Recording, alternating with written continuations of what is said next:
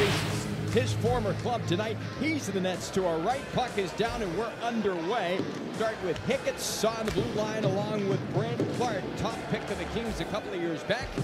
As here's a chance for Cole working in. He scores! Off the post and in. The Barracuda 15 seconds into period number one.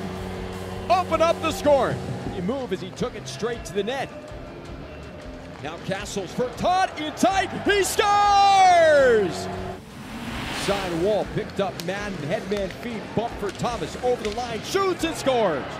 Akil Thomas makes it goals in 4 straight games as he comes down the wing. It's not out of the zone. It's skipped back in on Krona. He makes the paddle stop. Barracuda try to rim it far side. Held in. One-timer Udon from the high slot, and he hammers it over the glove of Krona, and we're tied at 2-2.